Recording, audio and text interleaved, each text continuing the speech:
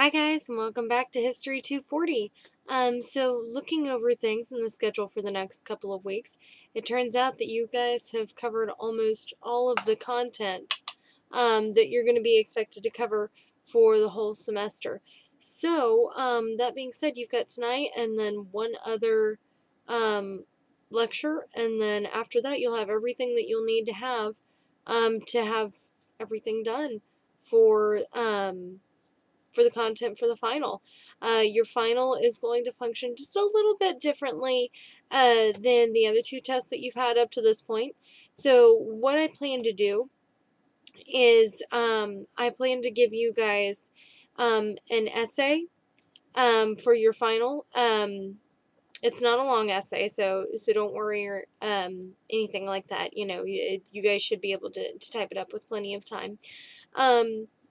And I'm going to give you the essay prompt early, so what I'm going to do is you'll have a little bit of extra time that you can just sit down and actually physically type, so you'll get the essay prompt just a little bit early, and then from there you'll support it and you will get everything ready, and then all you'll have to do is just physically type it when you get ready to submit your final exam essay. So you guys can go ahead and you know, what I'll do is I'll give you 3 different questions probably. You can go ahead and think up your responses. You can go ahead and type those up, and then you can just submit it as on your final exam. So it should be fairly easy for you guys to do. And I think I figured out which question it is that I'm going to ask you for your final. But we're gonna just wait and see. So we're starting to get into modern Kentucky. You guys have your essays that are coming up, that are due here, coming up really soon. I've had one person turn in their essay already. Almost everyone else is up to date for everything that needs to be done for the entire semester, so good job, guys. And for that one person who has gotten their essay turned in early, yes, you know who you are. Good job. Good job. I think that's pretty much it.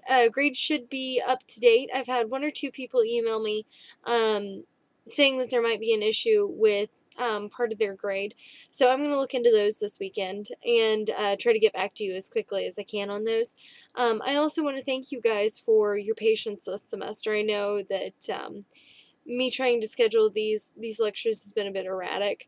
I'm going to be perfectly honest with you and tell you that the workload is far heavier than I thought it was going to be coming into my first year in my first semester as a PhD student. So thank you very much for your patience with me while I'm trying to figure all of this out. It's taken me a little while, but I think I'm finally getting to where I am able to manage the workload and this. I just fell a little bit behind this week. You know, we all from time to time fall just a smidge behind. And I appreciate you guys being willing to work with me on this. So, that being said, let's go ahead and get started on the content for your next to last, lecture. Gosh, it's hard to think that the semester's almost over.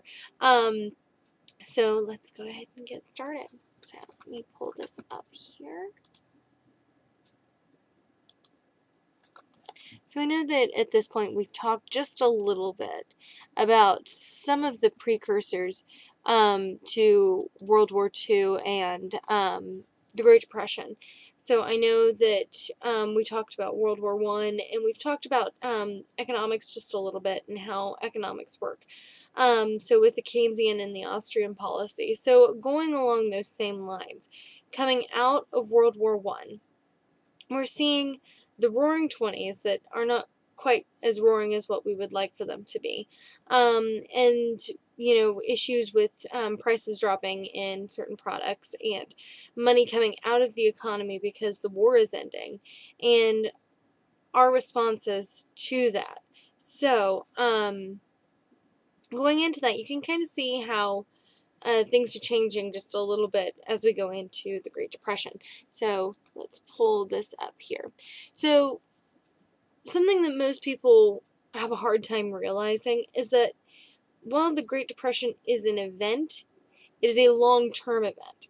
So the Depression, as we know it as the Great Depression, is a worldwide depression that lasts from about 1929 to about 1941. And for Kentuckians, many would argue that the Depression in Kentucky started a little bit earlier than 1929. But the effects of the Depression as a country are largely felt between 1929 and 1941, which is Black Tuesday to um, the start of World War One. So, or excuse me, World War Two. Once we enter into World War Two, the entire country will really gear up for the war and try to invest the entirety of their beings not only in their new jobs but in the war effort. So you can see that how that would kind of pull us out of this depression a little bit. So when the event that we know as Black Tuesday happens and the stock market crashes, it's under President Hoover. And he's following Austrian policy, and he's taking the approach of the economy will get better on its own, it's okay, it's not a big deal. And you can kind of see over here on the right hand side some of the pieces of this puzzle that becomes, the Great Depression and how it kind of functions. So you can see that the real gross domestic product, or GOP, excuse me, GDP, is kind of ebbing and flowing between about 1900 and 1920, and then from there you've got a steady increase through about 1920 to 1930, and right at 1929 during Black Tuesday, bam, you get a big drop, and then it starts kind of slowly creeping its way back up, and it'll drop back down, and then it'll go back up again. And so from there you'll have this kind of rise and fall of the amount that we are producing as a whole in Kentucky and for the country, really. And you can also see over on the right hand side kind of the fluctuations between employment and unemployment from about 1910 to about 1960. So you'll see U.S. unemployment, and you'll see unemployment for the U.S. that's estimated, so they don't know exactly how much it is, but they're giving a good guess for it. And once we start having a census, then that kind of changes the way that we figure out how to do these demographics just a little bit. So you'll have a steady somewhere close to between 5 and 10%. You'll have some times in there where you'll have some economic ebbs and flows, and then you'll have 1929 hit, and bam, you have unemployment just skyrocket to more than 20% at that point. Some people have estimated it being as high as 25% overall. And in African American communities, the unemployment rate will be far higher than it is in white communities. So just keep that in mind, that this is a very kind of biased graph right here, and because it doesn't show the effects of how it functioned with every American. This is really just the whole average of the United States. So, when you're thinking about the economy getting better by itself, and, the issues that are associated with this, you can see how these would kind of compound, because you've already pulled money out of the economy by the end of the war. You've got more people who are losing their jobs. So you're having more money coming out of the economy, and so more people will lose their jobs because there's less money in the economy and less money being spent, and that'll cause more people to lose their jobs, and it kind of just steamrollers out of control and just becomes infinitely worse over time. And so by about the mid-1930s, when Roosevelt takes over from Hoover, the people are just in dire straits at that point. There are large homeless communities because of these business failures and bank failures. And these homeless communities are often known as Hoovervilles, and they're like these little shanty towns of just dilapidated, kind of semi permanent structures that are made of just whatever people can find. You know, they're made out of tents, they're made out of boxes, pieces of like metal sheeting, and you know, they are just there to provide enough shelter for basic survival is essentially what it is. And if you look down in this middle photograph, oh, excuse me, this middle photograph, you can see two children who are living in a Hooverville right now. Um, and you know, this kind of like endemic poverty that we see crop up in Kentucky. This is something that will last into, well into the 20th century, and we're still dealing with it today. So, you know, issues with crop prices dropping and shanty towns, and issues with coal mining prices and the amount that coal miners are paid dropping, and the establishment of coal camps. All of those things kind of play into this, and they're really working, kind of moving towards this Depression era, and it is kind of compounding in this. So, you know, just keep those things in mind as we're talking about this, okay? So, from here, at this point, when Franklin Delano Roosevelt is inaugurated in March 1933, he has several platforms, and so I'm going to kind of talk to you about those platforms just a little bit. But I want to make it clear to you that that Roosevelt never promises anything specific, as far as what his plans are for helping people with the Depression and dealing with the Depression. He just says, I'll try something. I promise I'll try something. And if it doesn't work, I'll try something else. And so with this, you see a lot of people who are just out of ideas of what to do. They're really moving toward that idea of, well, the other guy's not done anything. Let's give this guy a chance and maybe something will happen. And he was such a charismatic leader that people just jumped onto his bandwagon and rode his coattails for all it was worth. And, you know, so you'll see like gubernatorial elections hinging on whether or not Roosevelt supports them. And you'll have the first 100 days that Roosevelt is in office, they will be completely the foundation of the rest of the 20th century. So just keep those things in mind too as we're going along. But you know, we're going to kind of talk about his first 100 days as president, you know, now. So just remember, his only promise is that he's going to fight the Depression in any way that he can. He's going to do something, which is a movement away from kind of Hoover-style politics. And this process of doing something is what many people have called the New Deal.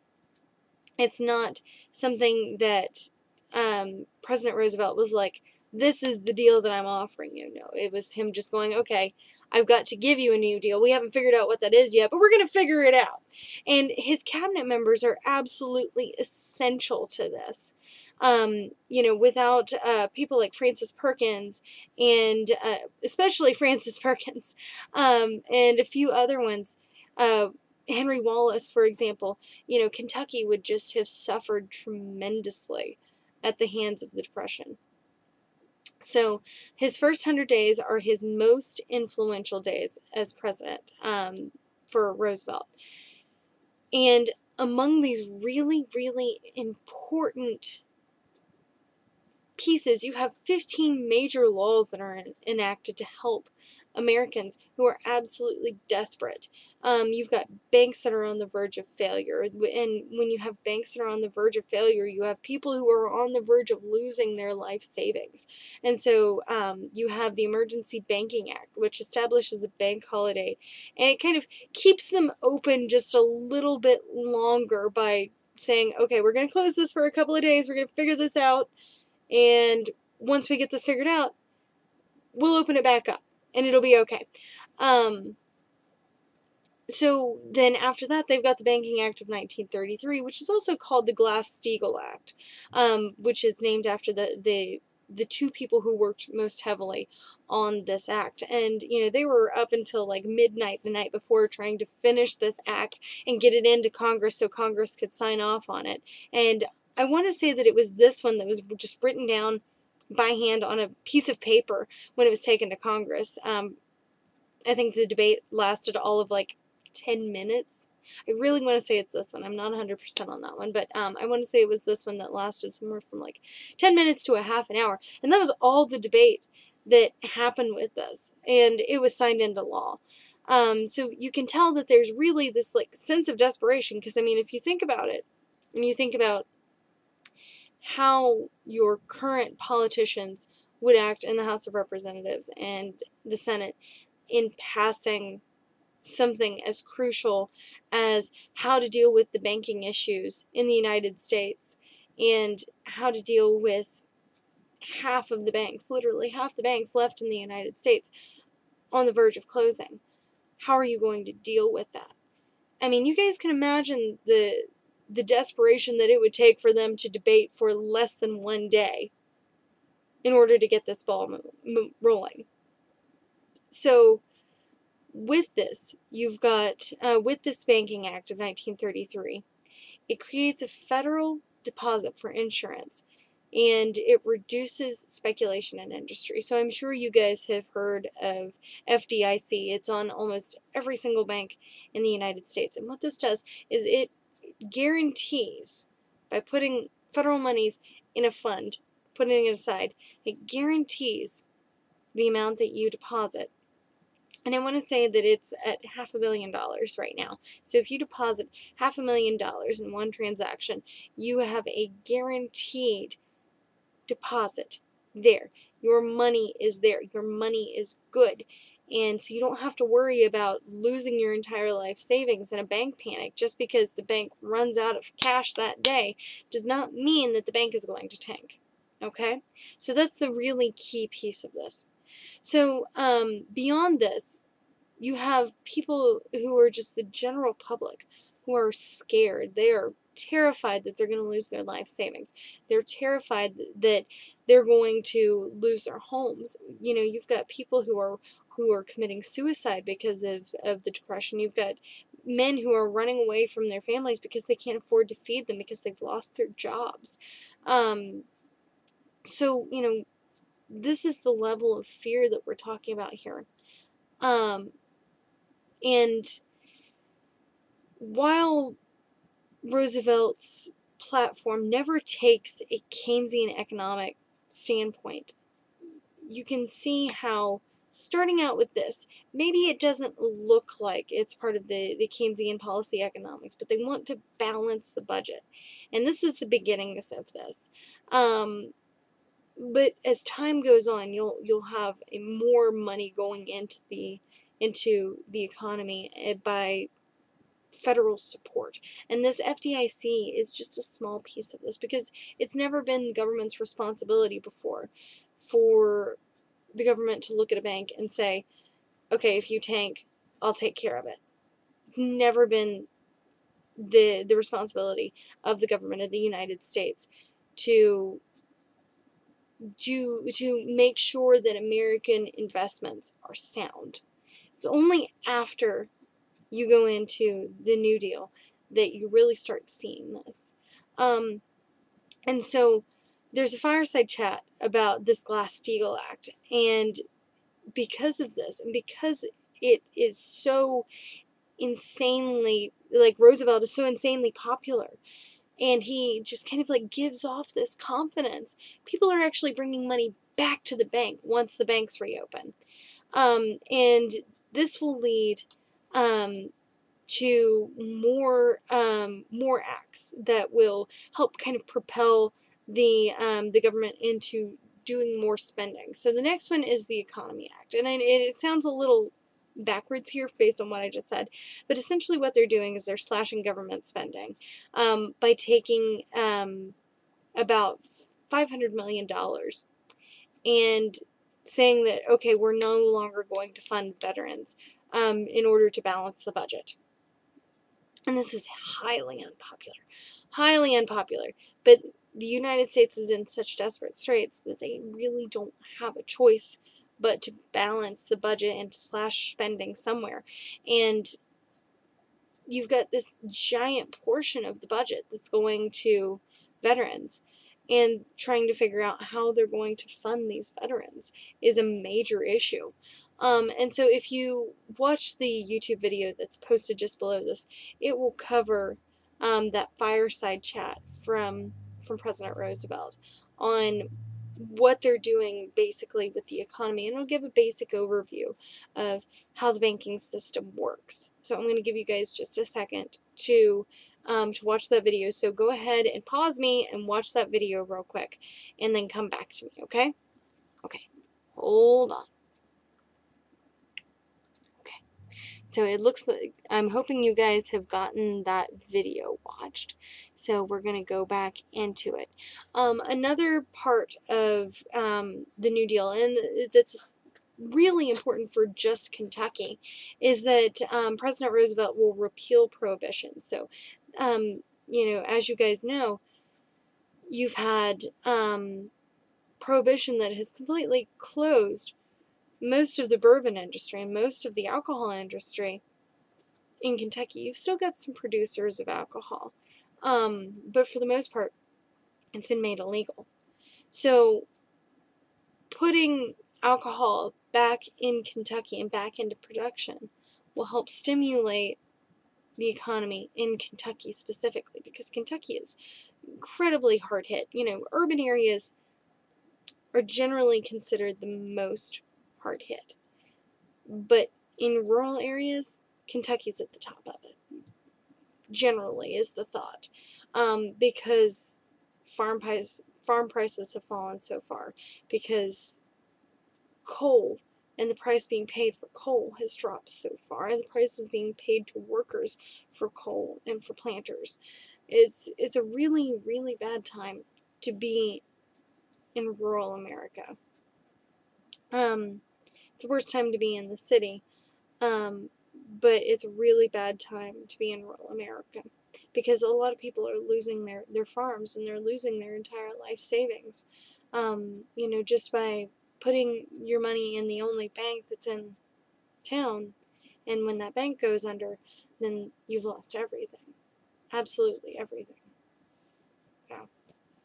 Well, moving on from this, with the repeal of prohibition, you've still got this idea of priming the pump, and so what they're wanting to do is they're wanting to get unemployed people back to work so that they can prime the pump themselves, so they can throw a little bit of money back into the economy. So what they're doing is they're throwing a little bit of money out there, and they're waiting for people to pick up these jobs and then run off with it and then move the economy forward, and they continue to prime the pump, and they're pumping the economy based on their work.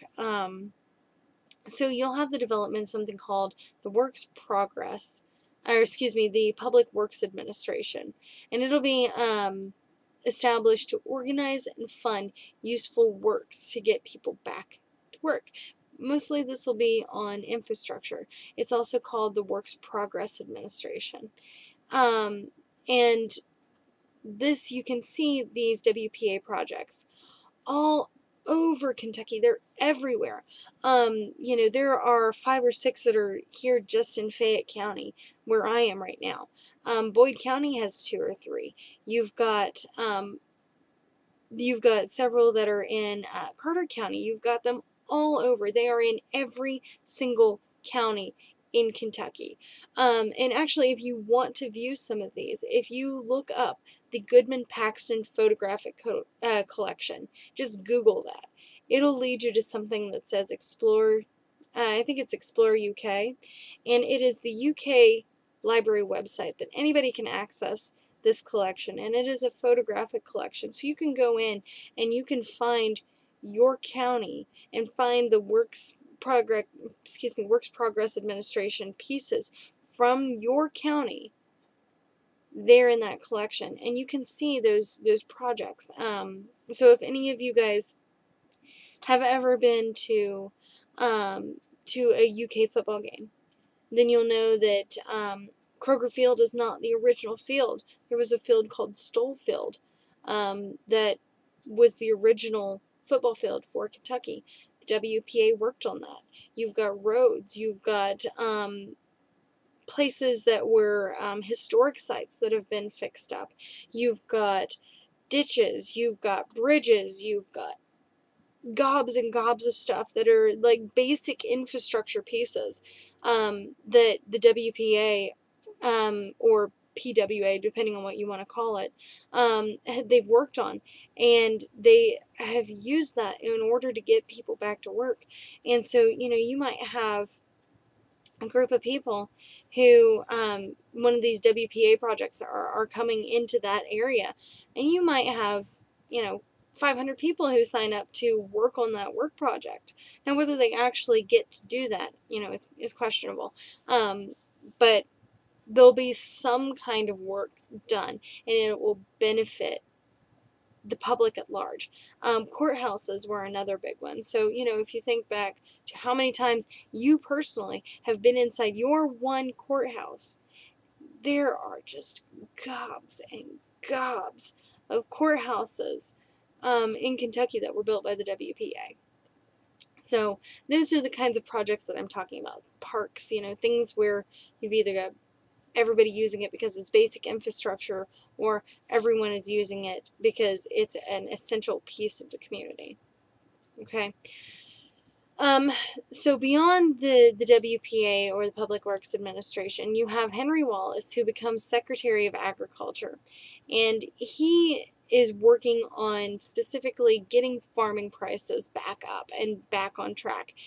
He also works with the Tennessee Valley Authority, and so his plan is to curb flooding in the Tennessee Valley and in the South, and he'll work to create hydroelectricity and modernizing poor farms in rural Kentucky and other rural areas to try to bring them up to a modern standard, because most of Kentucky has no electricity. Most of rural Kentucky has no electricity up to this point. You've got some places that are in like coal camps and places like that that have some electricity, but Kentucky as a state at large, all the rural areas, they don't have electricity at this point, and it's not until the WPA steps in and the Tennessee Valley Authority steps in that you really start seeing electricity pop up in these rural areas. And so, issues with like the 37 flood and, flooding all along the Mississippi side and border of Kentucky, they're the ones who are really working with the Tennessee Valley Authority. But the price bump is the really key piece that Wallace works on. And Wallace has a very long heritage of working with agriculture. His father had an agriculture newspaper before him, and so he becomes this editor of agriculture, and his favorite thing to do is to like genetically splice plants and figure out which ones will produce the best products. And so it's because of him that we no longer have pretty ear of corn contests in Kentucky and other places, because he was able to definitively establish that the prettiest ears of corn are not necessarily the most productive stalks of corn. And so when looking at food and how much food needs to be produced, it's because of him that we no longer have pretty ear contests. Alas. Oh well. Going on from there, his plan is that we're actually going to destroy some of our crops every year, and there will be a subsidy for farmers that if you don't produce, we'll pay you not to produce anything, or to just kind of get rid of it. And so, there'll be a little bit of backlash from this, especially within those areas where, you've got hungry people. People in cities, they're starving. They have no food to eat. And yet, on the fringes of society, you've got these rural areas where you've got people who are slaughtering pigs left and right and sowing under their corn and their wheat and their grains to bump up farming prices. They're literally just taking this stuff and destroying it in order to get farming prices back on track.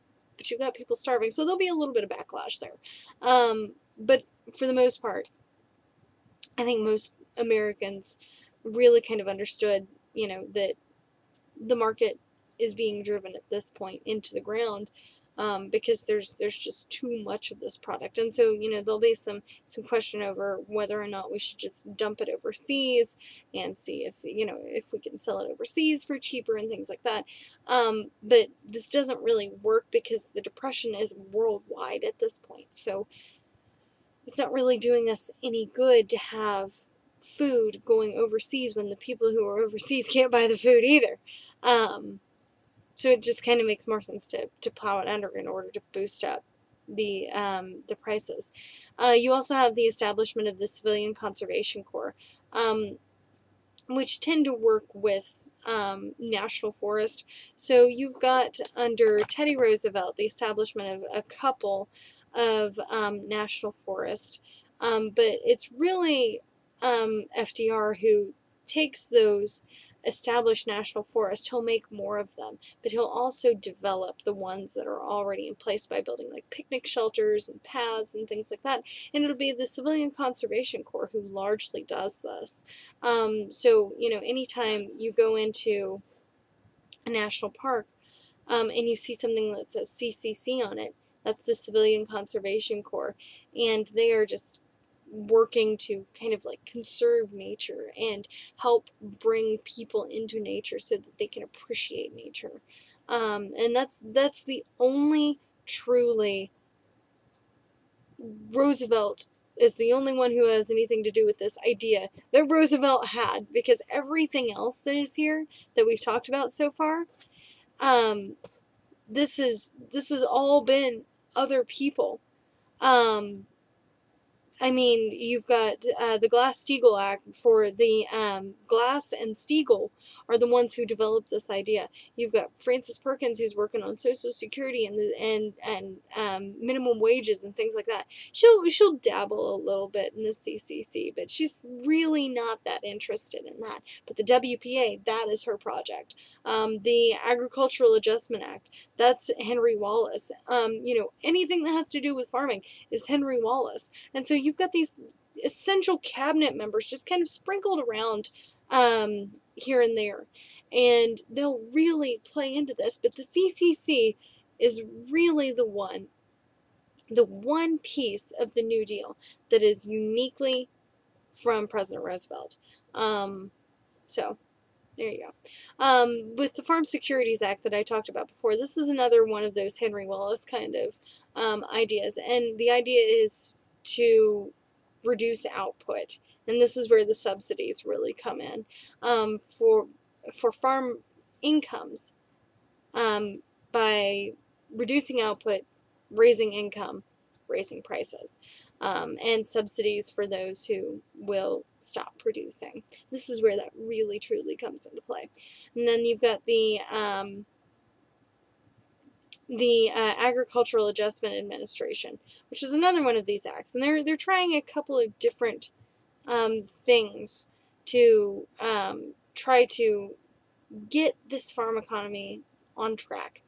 And so, you'll have some artificial bumping up here and some artificial bumping up there, and then you've got the establishment of raising practices through artificial scarcity and domestic allotments for total output.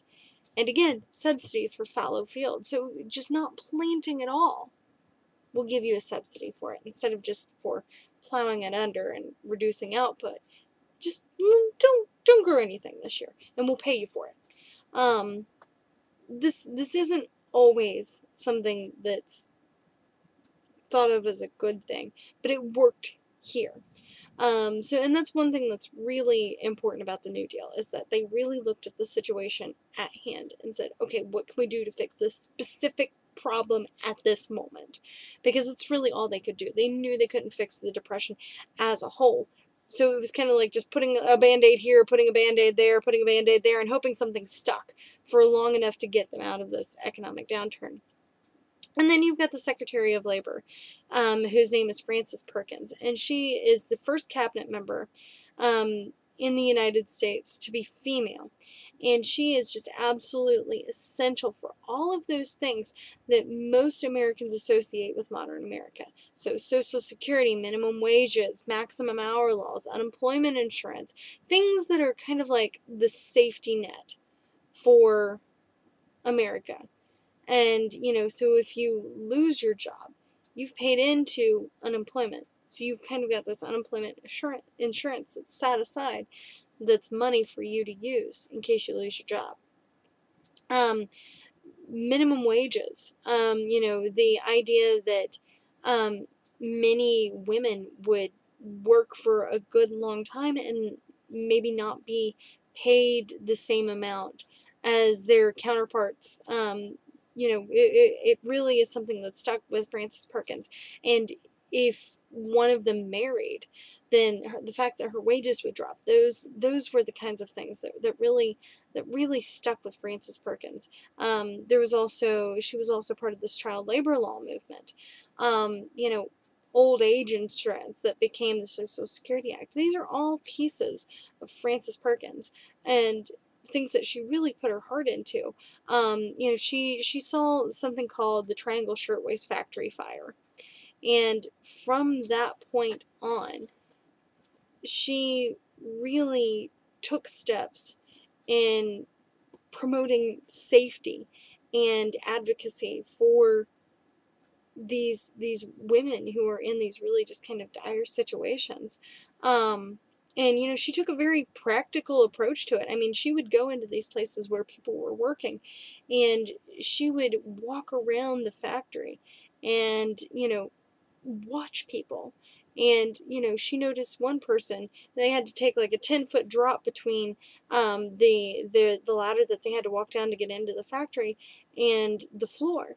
And so those kinds of issues where people could get hurt really badly, having to dangle themselves down and then drop, from ladders and things like that. That's really Frances Perkins' work. And so we can see her hand in the majority of New Deal policies at some point or another. She and a guy named Moley, who is another one of Roosevelt's members who really plays a crucial role in his policies. They kind of butt heads a little bit, but she kind of finds a workaround in which she's kind of able to look at President Roosevelt and be like, I really think you've got something here, Franklin. Let's work on this a little bit more. And so, if you read a book called Nothing to Fear, you kind of get the feel for that. And her abilities to kind of work President Roosevelt into thinking of these kinds of concepts and mull them over a little bit, and maybe kind of like get him over onto her side and establish these things that are really innately U.S. pieces. It's all because of her. So she's incredibly important. So let's move on to the next slide. So I wanted to show you guys some of the WPA and some of the CCC projects that are here in Kentucky, and some of these should be very familiar to you. I want to say there's over 300 WPA projects in Kentucky. Oh, excuse me. And so for the WPA and the PWA, city halls, bridges, law schools, armories, parks, they're kind of all over the place. Football stadiums, these are just a sampling of them. This isn't even the full measure of them. And many of these structures are still standing. There are other places like National Bridge State Park, Pine Mountain State Park, Daniel Boone National Forest and its restoration, Mammoth Caves National Park. Those are all CCC projects, and those are all pieces of the New Deal. So just wanted to give you like a quick smattering of those, but definitely look up the Goodman-Paxton photographic collection. You'll have some really, really neat pieces that you can work off of, and they may be good pieces for your primary source document analysis, so just keep those in mind, possibly. And so from here, we're going to go ahead and we're going to talk about World War II.